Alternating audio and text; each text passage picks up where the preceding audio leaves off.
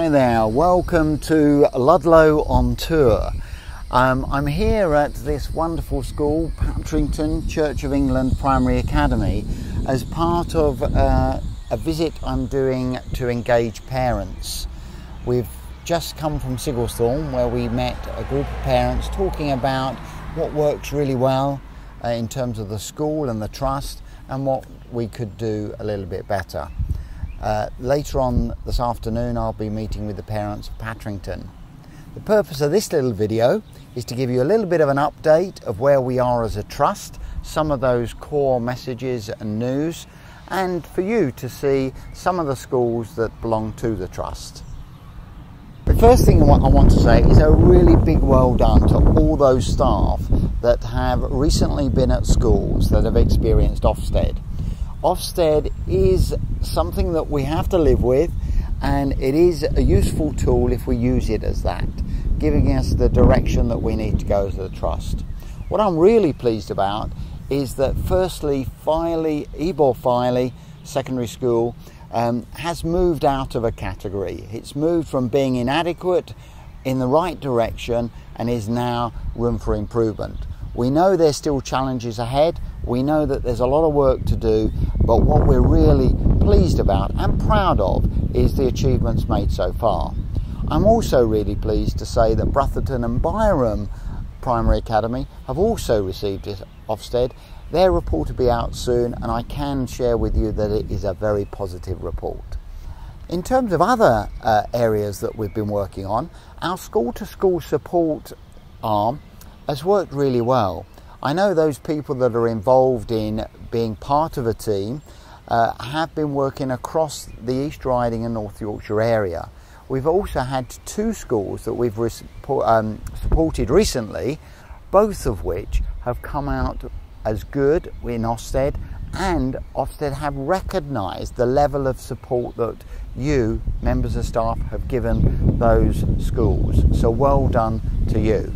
If you are a member of staff that's interested in school-to-school support, being either a specialist leader of education or an accredited Ebor support teacher, please let your head teacher know. They can contact Dave Barber and he will be able to look at whether we can accredit you for one of the teams. Now, in terms of other news of the trust, you may be aware that we're a group of 18 schools now. 18, one secondary school, one special school, and 16 primary schools. That 18 is soon to become, in September, 22 schools. The next school to join us will be Oswaldwick, which will be joining us in July.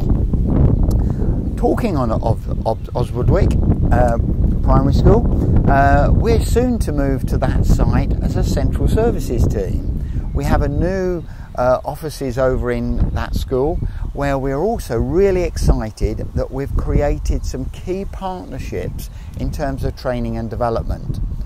You will know that, some of you will know, that we have a partnership with Early Excellence, which is a recognised national provider of early years resource and provision and training based in Huddersfield. They want to work in partnership with us and open up a York base. We're also really excited that another partnership is being established with Just Imagine Reading, Early Reading Excellence, I think it's called. They're based in Essex. They've been working with Fiona Thompson, one of our academy specialists, and are really keen to open up a base in the north and work with us. So we're looking forward to having other training opportunities, working with them to provide those to the wider trust. Also, one of the other things that I'm really proud of recently is our partnership with Inspiring Leaders in the Midlands. Inspiring Leaders is a group of teaching schools that have worked really well collaboratively together.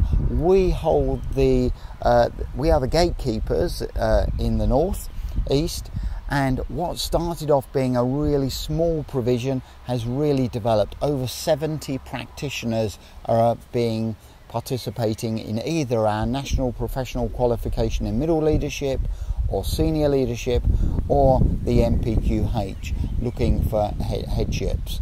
So again, well done to those people that have been trained as facilitators and those that are participating. Again, if you're interested in following your careers and becoming accredited on one of those MPQ programs, talk to your head teacher. So partnerships are really important to us. The next thing I'd like to just let you know is apprenticeships. We can train teachers, and we do that really well. And what we recognise as a trust, we need to really invest in our support staff. And I'm really pleased to tell you about our apprenticeship programs that are being launched in September. We are now an employer accredited apprenticeship provider, and therefore we will be providing for some of our current teaching assistants some NVQ level 3 qualification opportunities. They will be coming out to you shortly, and that's a great opportunity to look at your own professional development and career pathway. With each of those NVQ qualifications, we're looking at a specialism. That specialism might be in early years provision, might be in reading and writing development through literacy, might be in special needs. The important thing is not only are the MVQs going to be focused on being a TA, being a teaching assistant, but also about having that core specialism that can be shared across the trust. Lastly, before we introduce you to the head teacher of Patrington Church of England Primary Academy, I'd like to ask you to watch out for the relaunch of the teaching school. That will be happening soon. We're going to change the name from Ebor Teaching School Alliance to Ebor Hope Teaching School Alliance. More news to follow on that one.